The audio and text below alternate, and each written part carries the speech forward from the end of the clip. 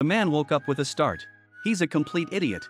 It turns out that the police Bree, in order to protect the hospitalized witnesses from being assassinated, he decided to disguise himself as a patient, but he was knocked unconscious by someone opening the door. However, the patient in this bed was just about to have an operation. The doctor pushed him into the operating theater. By the time his partner realized the situation, the operation had already been completed. This makes the ignorant bald head a bit confused. The doctor even told him that the operation was a success. Didn't we agree to work together? Why did you take the time to do the operation? Bree was also in tears, just when he wanted to explain. He saw the killer drug dealer disguised as a doctor, entered the witness ward, so he rushed into the ward with his post-surgery pain. But he didn't realize that the witness had already been killed. But it wasn't too bad to catch the drug dealer. But the drug dealer looked at Bree in disbelief. It turned out that Bree had just had a breast augmentation operation by the doctor. The man looked at himself in the mirror.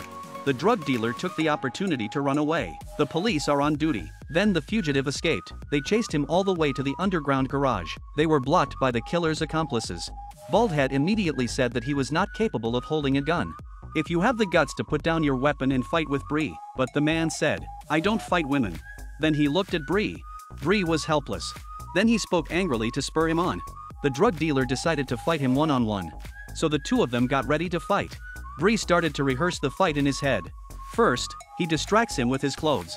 And then he throw a surprise punch. And then, if he can anticipate his anticipation, he can easily overpower him. But this is what happened. Maybe he moved too fast. The opponent could not react in time. What about this time? One more time. One last time.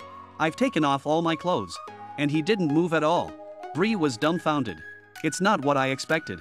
The drug dealer stared at him incredulously. Finally, they were tied up. Two unlucky men were caught. Their hands and feet were tied. Bree tried to save himself with a distant lighter. He was stabbed with a knife. It was a bit of a pain in the arse. But the plan went well. They managed to get burned by the rope. The next thing I know, his back is on fire. Char grabbed the curtains and tried to put out the fire. But the fire got bigger and bigger.